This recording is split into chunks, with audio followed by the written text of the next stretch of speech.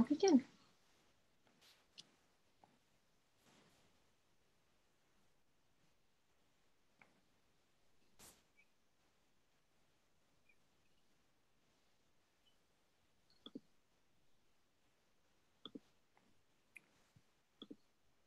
Okay.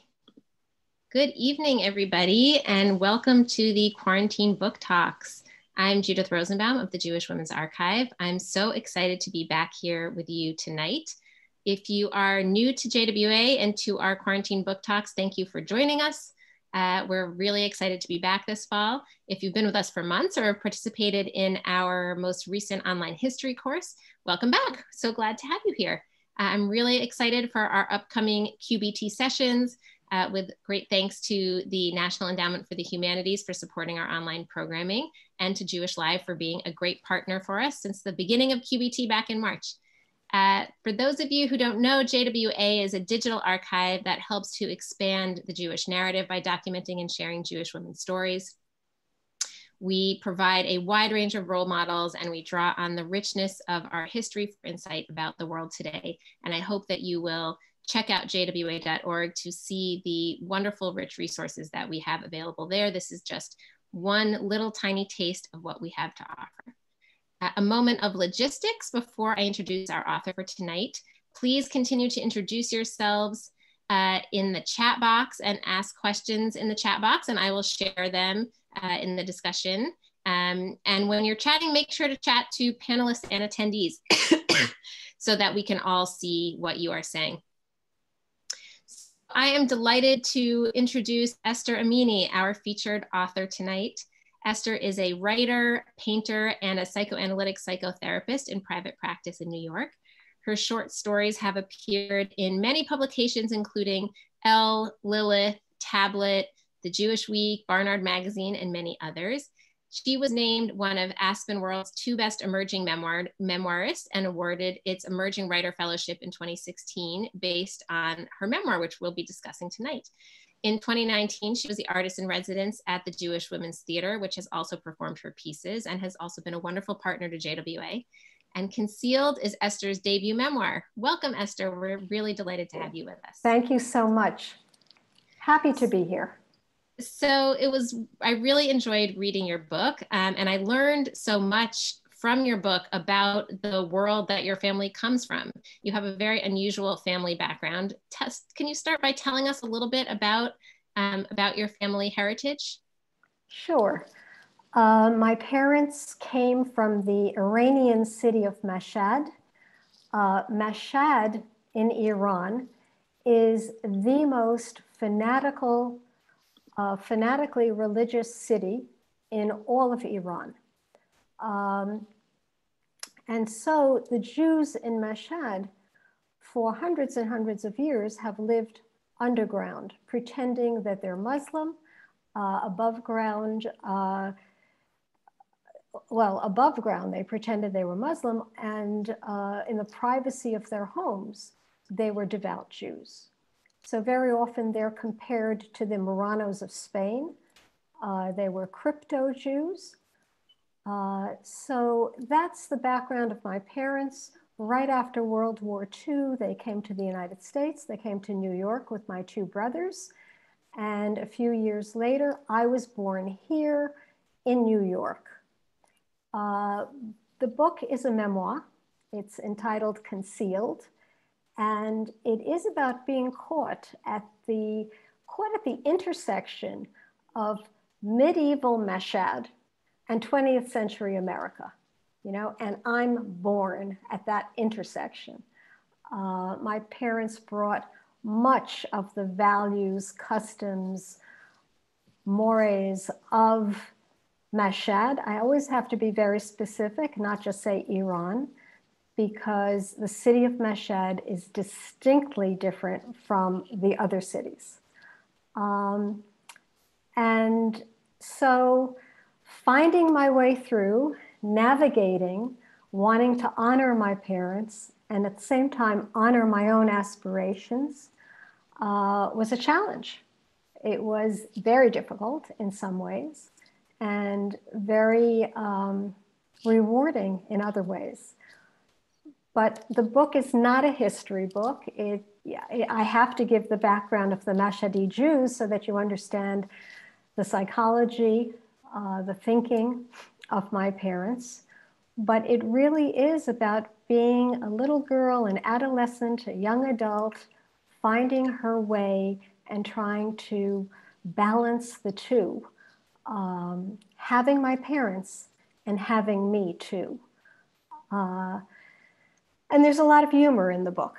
There are a lot of funny episodes, misunderstandings, culture clashes. You know, Iran and America are diametrically opposite. Very often they don't understand each other.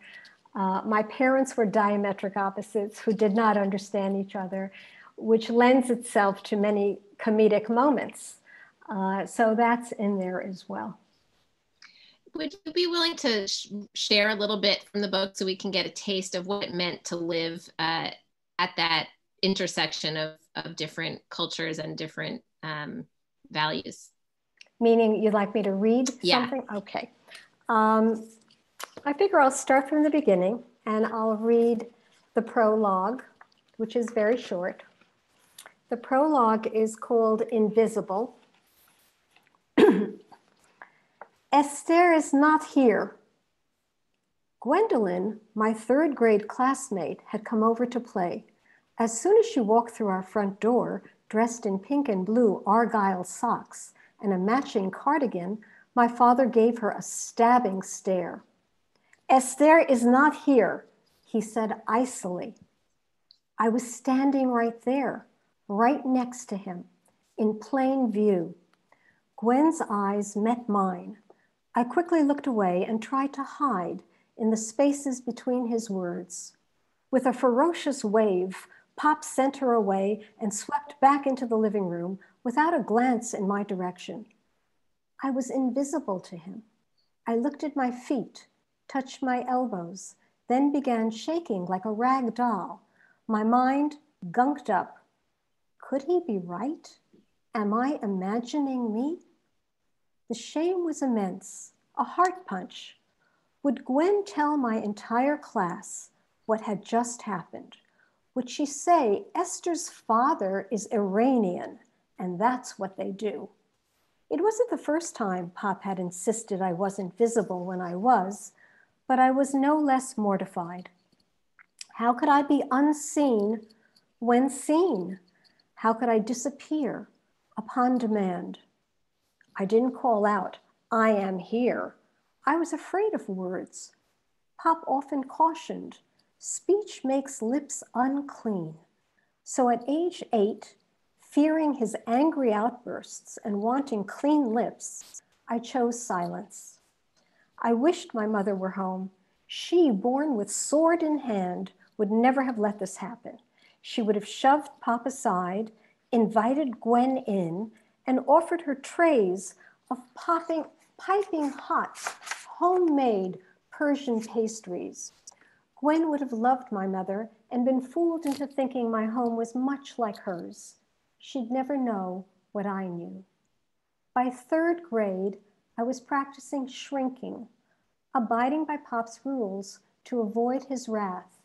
I ate little, spoke minimally, breathed soundlessly, while my mother worked at becoming ever more visible, expanding to the point of bursting, no matter the consequence. I was a consequence. Thank you. I think that gives us a taste of many of the dramatic tensions that are in the book. But you describe yourself as someone who's afraid of words. So how does someone who begins as a little girl who's afraid of words come to write a memoir? That's a good question. I don't know. For many years as a child, I was quiet, rather withdrawn, had trouble expressing myself. And I then threw myself into painting from a young age and did a lot of painting and felt I was expressing myself non-verbally. And for many years, I told myself I can read and I can appreciate literature, but I can't write. And over the past 5 years, I worked on this book and I proved myself wrong. So I guess it was an evolution. And what did it mean to you to write this, especially as somebody who comes from a community where women were traditionally illiterate and where education for women was not valued or encouraged? So for you to become somebody who would be not only a reader, but a writer, I imagine feels like a very big step. It's a very big step forward. The women in my family were illiterate. And for example, my grandmother was 9 years old when she was forced to marry my grandfather, who was 29. My mother was 14 when she was forced to marry my father, who was 34. Girls were kept illiterate, out of school. My mother never attended kindergarten, first grade, any form of education. And the prevailing wisdom at the time was that an illiterate girl will turn into an excellent wife. She will not have a voice. She won't have opinions. She won't be controversial. She won't be oppositional. It's not really true because my mother had quite a voice and was irreverent in many ways and illiterate at the same time. But that was the prevailing wisdom. So that's my background. And I'm the first female, again in my family, the first female to not only attend elementary school, high school, college, graduate school, have a profession, but now write a book. And I felt I had to do it. I felt all the women who came before me couldn't, even if they wanted to, they couldn't. I felt an obligation to give voice to them, to their stories. They were heroic in many ways, unsung heroes and heroines. And I felt I had to also be that link between the past, which was my parents' generation, crypto Jews, and the future, those who would otherwise not know about the Mashhadi Jews. I heard so many stories firsthand from my mother, and she was a big talker. She enjoyed sharing her life. I heard a lot from relatives. My brothers remembered their past in Iran. And I did a lot of research in addition. So I really felt it was up to me to weave the Mashhadi Jews into the tapestry of the Jewish story. They've been left out. And a lot of it has to do with us. We haven't written our story. We haven't talked about it. We haven't shared it with the world. And I think it's really vital that they also be threaded in. And I had this question, and a number of people have just asked this in the chat as well. What has the reaction of your family and community been to putting this story down on paper and in, putting it out into the public? To my surprise, because I had no idea how everyone would respond, they embraced the book. I've received many phone calls, many emails, congratulating me, thanking me, feeling that I did what they wished they could have done, applauding me for my bravery, because I'm very open and honest and candid in the book. So it's been warmly received, and that's been fantastic. That's wonderful. We have some questions about the nature of the Mashhadi Jewish community. Can you tell us about how large the community was and whether there are any remnants of the community in Mashhad today? I don't know of any Mashhadi Jews in Mashhad. That doesn't mean that they're not there. So I'm not an authority on that, but I personally don't know. Like my family, my relatives left right after World War II, way before the Khomeini Revolution. And then, of course, during the Khomeini Revolution, many left. It's hard to know how many were living in Mashhad during my parents' generation. This is the mid-20th century. And that's amazing in itself, that this crypto Judaism was going on mid-20th century. We're not talking thousands of years ago. But I would guess a few hundred families. And they were tightly knit. They lived in a ghetto. And they looked out for one another. And I know that you lived in there were other Mashhadi Jews who joined you in the community that you lived with in Queens. Were there other kind of outposts in other places where there were gatherings of Mashhadi Jews who moved together or found each other? Yes. Well, when my parents moved to Kew Gardens, Queens, there were roughly 6 families from Mashhad, and they decided to live together in Kew Gardens, just a few houses apart, and be a support system to one another. So originally, there were only 6 families. Yes, there's a Mashhadi community in London, rather large, Mashhadi community in Milan, Italy, in Tel Aviv, Jerusalem, in New York, in Great Neck, in Hamburg, Germany, and they tend to marry from within.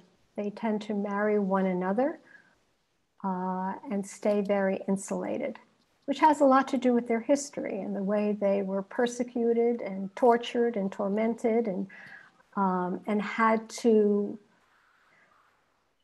distrust the outside world. And the only way that they felt there'd be continuity of Judaism was if they married from within. Mm-hmm. And nowadays, are these communities all connected with one another, digitally?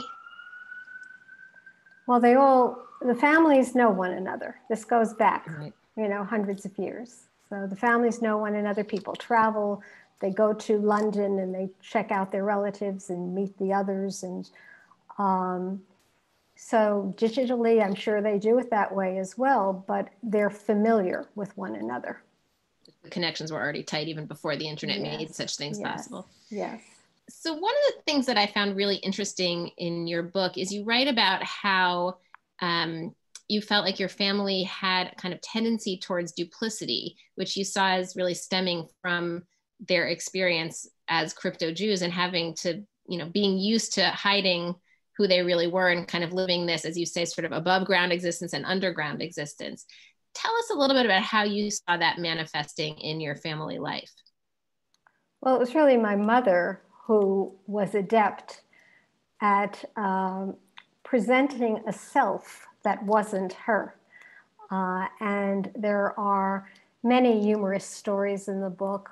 One is when she had a passion for clothing and she loved Oscar de la Renta, and she decided she's gonna own his gowns.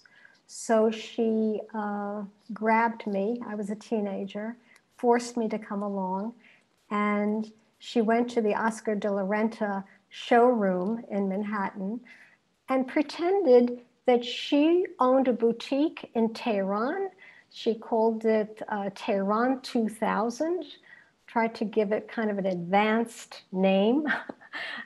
This was in the 1950s, and told them that she has to buy very certain sizes because the women in Tehran don't like to wear the same dress. And she picked out my size, her size, my sisters-in-law's sizes, and just bought and kept coming every year, stocking her closet with Oscar de la Renta. And she had such a way of doing it. I was appalled and in awe. I was ashamed and I was proud. It was something I thought I could never do. And it was being a con artist, and she was very skilled at it. But I do think it stems from living that duplicitous life in Mashhad and having to get by through deceit.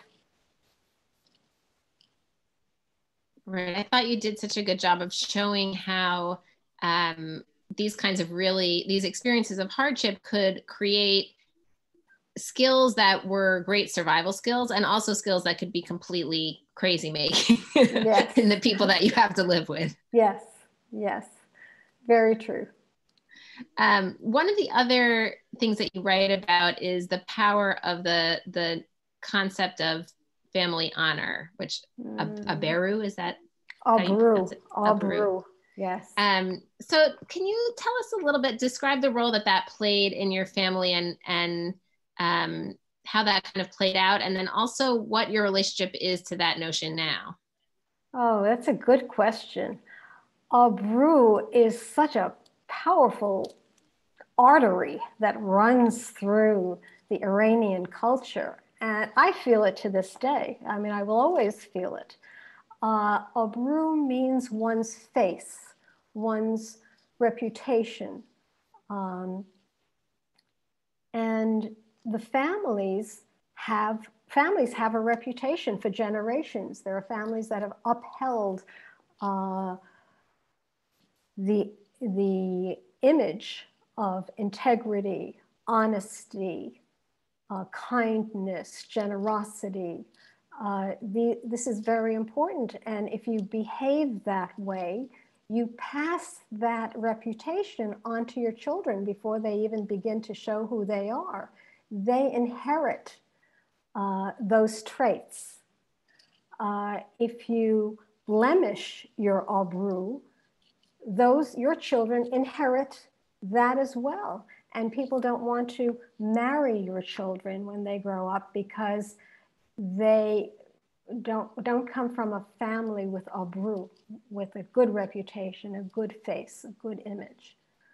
And so much of what you say and do falls under the category of aberu, whether it's in sync with developing the family aberu, or whether it'll damage the family aberu. This is so foreign to Americans. This is the last thing they would ever be thinking about. And yet this is a core value system within the Iranian world. And so if I wore a short skirt, this is the 1960s, I'm a teenager, my father would be horrified and tell me that I was destroying our family aberu, that if people saw me on the street that way, and of course it would be if the Mashhadi Jews saw me on the street that way in Queens, it would dishonor him and dishonor all of us. So it's not, oh, this just reflects on you, Esther. This reflects on the entire family. If I spoke up, I was a quiet child and I was very careful with how I spoke.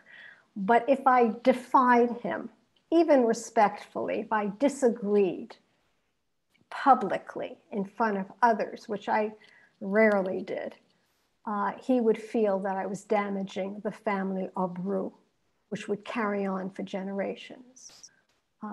So it has a stronghold on you. In one way, it's choking you because you can't be free to say what you're thinking or feeling. On the other hand, it regulates good behavior. And you have that in the forefront of your mind all the time, that you want your family to be proud of you. You want to be proud of yourself. Watch your words. Think about how you behave all the time. So it has a stronghold on you. And in the book, it comes up a lot, and it's the way I navigate my way around that aberu, which at times I detested that whole theme. And at times I embraced it, feeling it has tremendous value. And you obviously can take pride in your family and your family's accomplishments, but it also put limitations, particularly as a girl, in what you could pursue, because having independence or education presumably would also reflect poorly on your family if that wasn't the norm. Right. Well, I had to hide the fact that I wanted not only to read and write, but that I wanted an education. And that was a problem. I used to read books under the sheets in bed with a flashlight. And if my father walked in, I'd have to hide everything really quickly and pretend I was asleep. I used to forge my father's signature on report cards, not because I did poorly, but because I was doing very well. And he would be outraged if he found out. We lived in America, and so he believed that the children had to go to school, that it was a law. So if he could have prevented that, if he could have kept me at home and not sent me to elementary school, he would have been thrilled. But knowing it was a law, he had to cave and give in to that. But no way did he want me to go on to college. And I did want to go on. So I was forging his signature left and right and applying to colleges behind his back, forging his signature. I don't know what I was thinking because I could not afford to pay those tuitions. So the struggle to be an educated woman and to be informed and to be able to think and think autonomously was a struggle. But it sounds like you also learned from your mom some of her tactics of how to work the system to in your own way. So one of the things that you wrote in the chapters about your life in college, and I will quote a little piece of what you wrote here. You said, "I passed as an American, but that was just an outer garment, a chador. In truth, I was a traditional Mashadi Jewish girl, like it or not." And then in a little bit later, you refer to yourself as a hybrid through and through, a Yankee with a Bukharian shepherd costume tucked in my closet.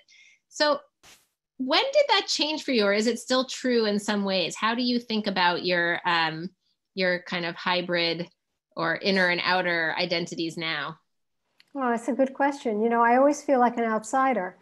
If I'm with Iranians, I don't feel Iranian. I was born here, bred here, went to school here. My friends are Americans, and I feel like an outsider. If I'm with Americans, I also feel like an outsider. You know, it's like that Iranian Mashhadi part of me starts to surface. And so wherever I am, I don't really feel a part of, but it has worked for me, and it has worked in my best interest. I think it's wonderful to be an outsider. I think you see what other people don't see. You hear what other people are not hearing. I think it feeds into the creative process. I think a lot of people who write and paint, who sculpt, who dance, who write music, perform, feel like outsiders. And it enables you to think independently of how the masses are thinking. So I feel it's all been very helpful. It's one of the things, as a scholar of women's history, it's one of the things that I often talk about when I teach women's history, that we learn so much from people who have been on the margins because they just have different perspectives and hear different kinds of things. So of course that's true in so many different contexts. Yes. And Joan asked the question of whether you felt similarly like an outsider among other Jewish communities. Absolutely. Absolutely. I mean, growing up in the 1950s and 60s, it was not cool to be different. And being Mizrahi was certainly not an advantage. We went to an Ashkenazi, we always went to Ashkenazi shuls. My parents went to Orthodox shuls. And we did not feel treated like equals. We did feel like we were second-class citizens. I do not feel that today. But during my childhood, I certainly did. So I think now the Ashkenazi world is very interested in others, other Jews from other parts of the world and eager to learn and integrate us all. But that wasn't necessarily the case in the 50s and 60s. It was much more of a narrow mindset. And they felt they were the real deal and we were not. Yeah. Yeah, there's still a lot of work that the American Jewish community needs to do, I think, on that. We're still early in that process of learning how to,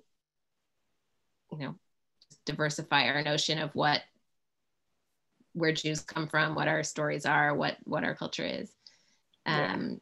That's part of what makes your book so important, I think, is that it adds a different lens on the Jewish immigrant experience that is a different one from the, traditional Lower East Side, Eastern European immigrant experience. Right.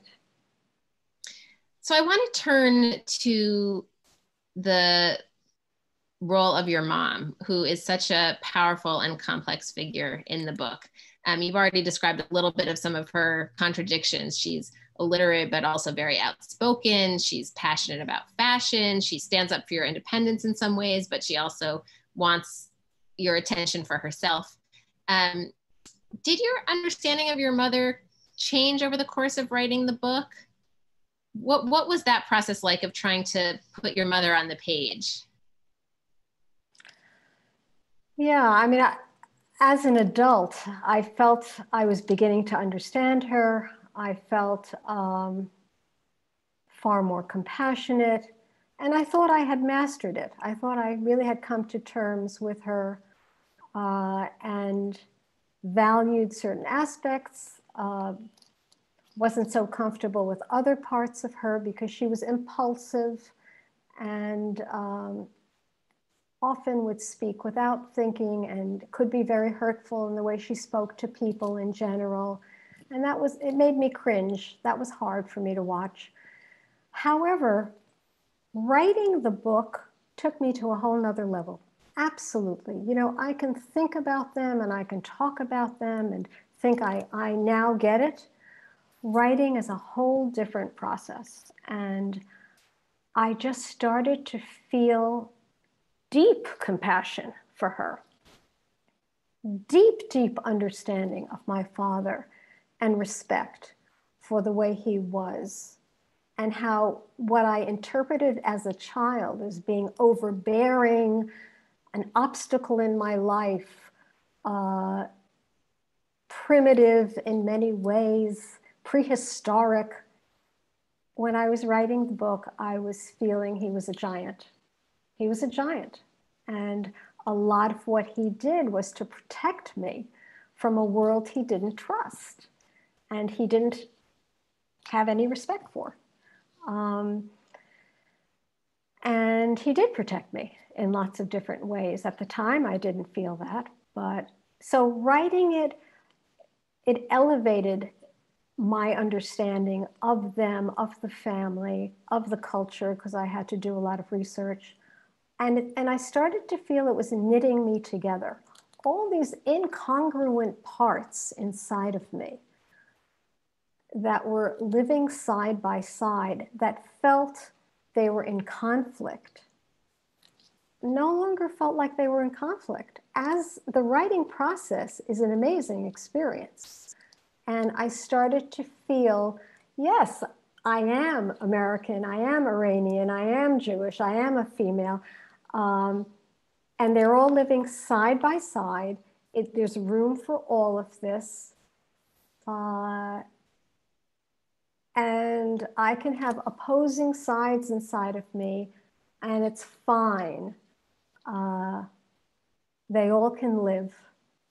And that was a wonderful feeling that came out of writing. That's amazing. And I think that's sort of the dream, I think, of what the process of writing a memoir is about. And I imagine in some ways it's not, and maybe I was going to say, in some ways I imagine it's not unlike some of the work that you do as a therapist. Did you feel like there was a real kind of synergy between your professional work? And I mean, I know the writing is a very different kind of process, but did you feel like there were ways in which your professional work gave you a tool for the memoir writing, or that the two processes kind of seemed in sync in some way? I think so. I mean, I wasn't fully conscious of it because I wasn't writing like an analyst. I was writing from the perspective of the little girl and what I was feeling, and the teenager and what I was going through, and remembering moments, episodes that were so confusing to me at the time and rather humorous, but not making sense out of it. So I didn't want it to have a clinical tone. I didn't want it to sound like, you know, a psychoanalyst is writing this book. I wanted to get down to the seat of my heart and let that speak. But the way I think is always there, you know, my way of listening and my way of thinking. So of course, you know, it had to enter in the way I designed the book and the way I told the story. And I think my respect for human nature and the ability to succumb and survive, you know, and which is something that I'm always hearing in sessions, you know, how people overcome or battle incredible obstacles. And so my respect was there as I was writing, because that's the way I think. So it had to be there. Yeah. Paula asks whether you were influenced by other Iranian Jewish writers. No, I can't say that. I mean, I can tell you that whatever I read, whoever I've ever read, has had an impact on me in one way or another. You know, either I like it, I don't like it, I feel an affinity, I question it. So writers across the board always make me think, and but I don't think Iranian writers in particular. I mean, I grew up reading Black Beauty, Heidi, and the Three Little Peppers and How They Grew, and I would read these books over and over again. And then later, as a teenager, I was into Salinger and Henry James and Eugene O'Neill and Pirandello, and these were the writers that I thought were brilliant, and I just kept reading and reading. And so it's whatever I can lay my hands on and whatever speaks to me. So one of the questions that I was really thinking about as I was reading the book is that, you know, the culture that you come from is obviously very restrictive for women, which your mom is certainly very vocal about throughout the story. You write about how she would make these declarations about how America is good for women. But you also obviously, you know, have a great deal of respect for your heritage and where you come from. So how have you grappled with those kinds of oppressive aspects of Persian Jewish culture while continuing to honor your heritage and you know, kind of strike that balance of what to keep and what to let go of? Oh, I think you have to read the book because that's what the book is all about, you know, how to move through one's family and how to determine what is useful, what is meaningful, what do I want to not only inhabit, incorporate, but pass on to the next generation, and what is either outmoded or hurtful, detrimental in some way to a person's development. And I just don't want that to be part of my life or my children's. And I guess as I'm saying this, speech comes up. You know, I grew up in a home where my father prohibited speech. He said, you are not allowed to talk. And he was very fearful of words and the written word and books. And he felt that they would in some way undermine his authority. And there's some truth to that. I mean, you read books and you think differently from the way your father thinks or your mother thinks.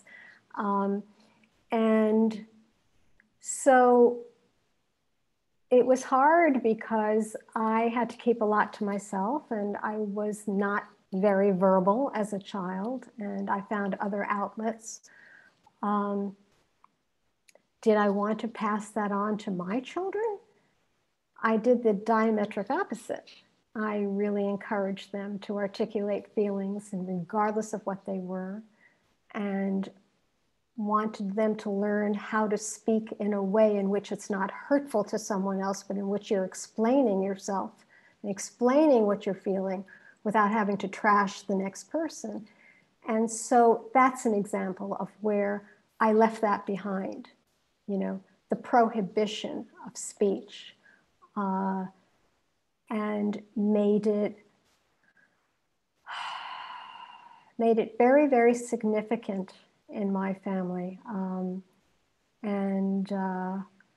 The kids have grown up, they're adults now, they're married, they have children of their own, and I'd like to believe that I had something to do with the fact that they're good communicators and they encourage that within their own families. So that's an example of something I threw out and I reinvented. And Esther asks, and this is I think a good question too, what are some of the traditions that you have held on to or that you continue to embrace, or at least that you feel positively about?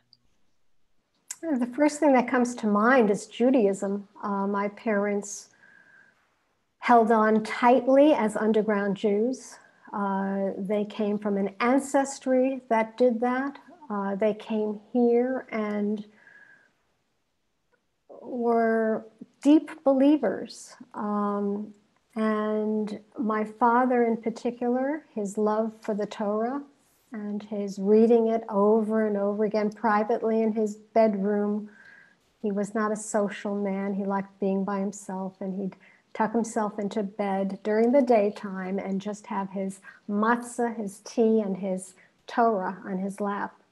And I think he wasn't demonstrative. He wasn't beating his chest. He was doing it quietly, and he was a true believer. I think that commitment to Judaism I have held on to very strongly and passed on with the help of my husband to the children. And I think that's primary. And what is your children's relationship to their Persian heritage? Boy, that's something you'd have to ask them. I mean, that's I wonder sometimes. I mean, they are fascinated by the stories. They know some Persian words, which they love to suddenly say at a time when they think no one else will understand, and they'll throw out a Persian word. They love Persian food and insist that I prepare certain meals when they come over. But exactly the tie that they feel, I feel my book has strengthened their tie. They read the book, they loved it, they want their children to read it, and I think it has helped them feel more of an allegiance to the past that they never knew.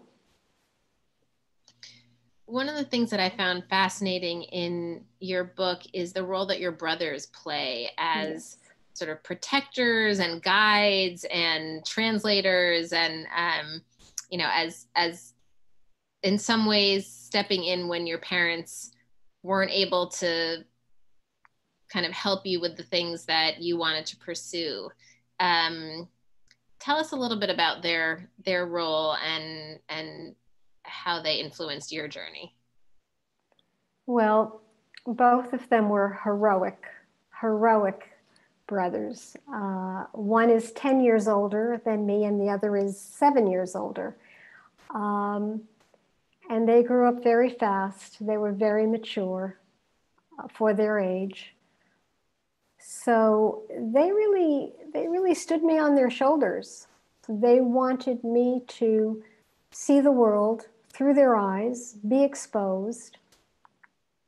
I have so many fond memories. Albert, the eldest, was the person who took me bra shopping when I was becoming an adolescent, and he was aware that I needed to wear a bra. My mother was oblivious, and in a very kind and respectful way, he said, you know, maybe we should just go together to a department store called Alexander's on Queens Boulevard in Queens and just see if we could get you some bras. I said, okay. So we held hands and we went into Alexander's, and he found a shopkeeper to help me out in the dressing room. And he bought me 5 bras, and he was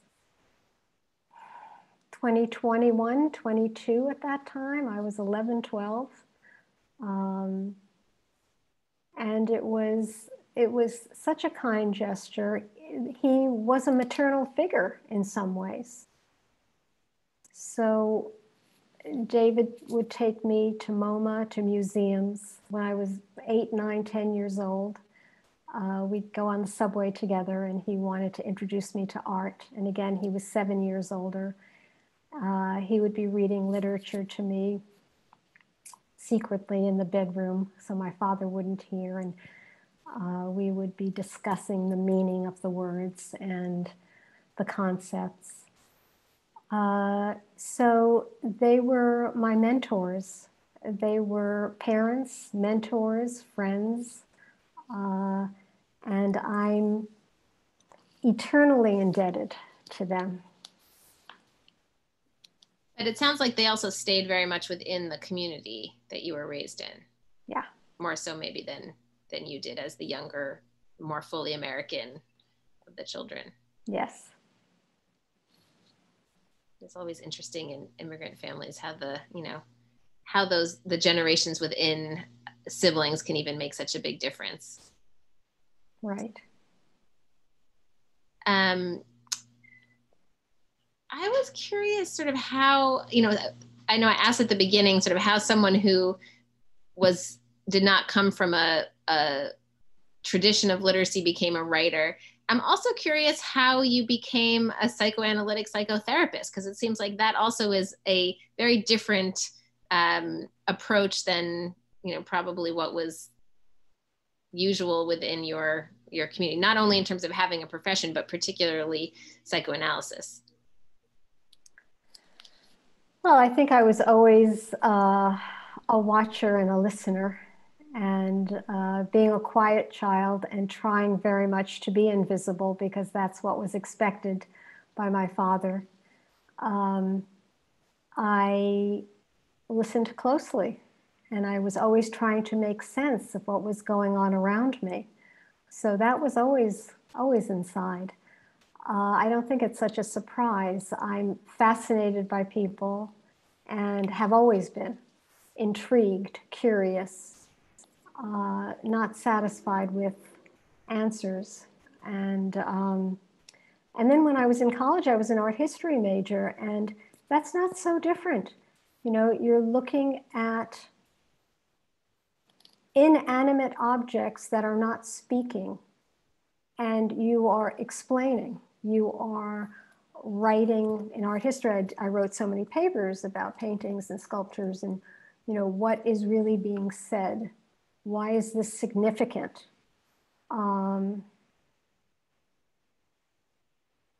Very often there's psychological insight in art, and trying to understand it, uncover it, put it into accessible language. So turning silence into speech.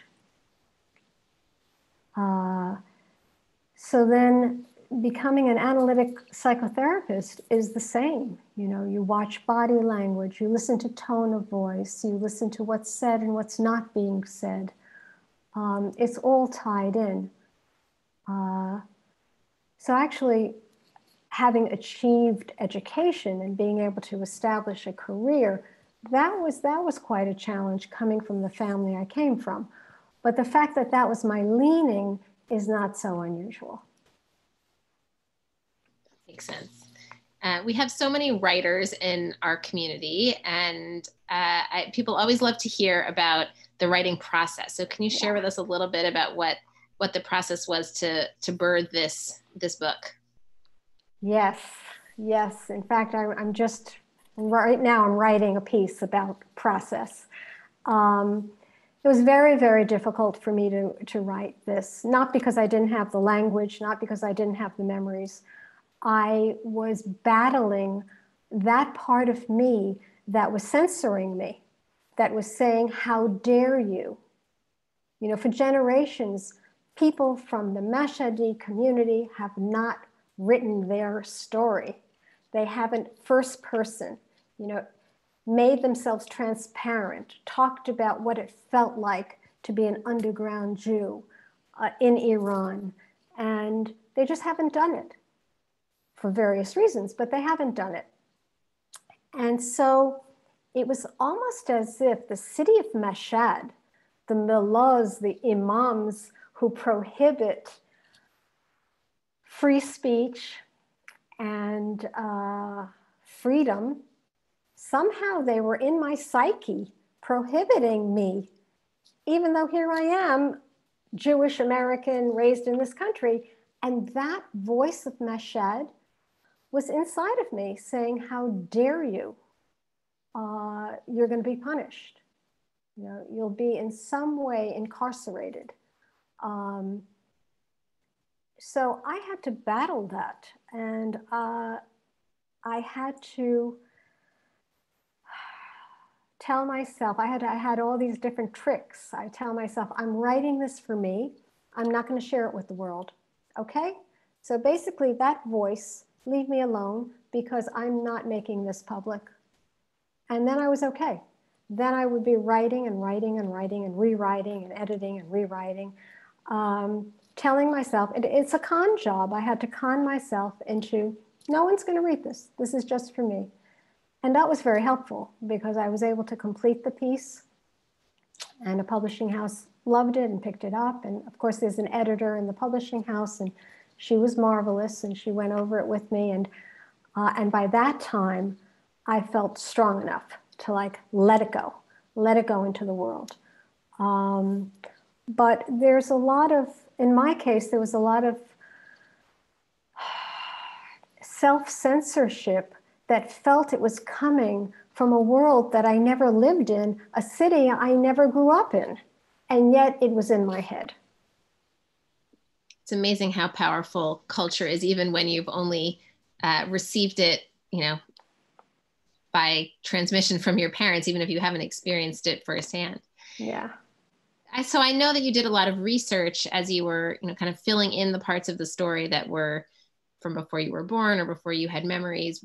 Were there any particular surprises that you learned about, any particular stories that, you know, you hadn't heard until you were working on the book that were just really amazing to learn about? Yes. I learned that in the 1940s, when my parents were living in Iran, my father would have to, this is living, when he was in the city of Mashhad, my father would have to, if he was in a store and he wanted to buy something, he would have to put his change in a cup filled with water, put his money in that cup. In other words, his coins were being washed because they came from the hands of a Jew. And then the storekeeper would take the coins out of that cup, and that was the way a transaction was made. That Jews had to put their money in some kind of a basin, like a wash basin, when they were buying something, as if they carried a disease, as if they were infectious in some way. And that was very interesting to me. That was very interesting. You know, my father hinted at it once, and I didn't know if that was true. And then I did research, and I found out that was the law of the land. This is what was going on in the provinces. And And then my brother, who is much older than I am, told me he remembered exactly seeing my father do that. And I thought how horrifying and how dehumanizing. But yes, that would be an example. That is it's quite a powerful image.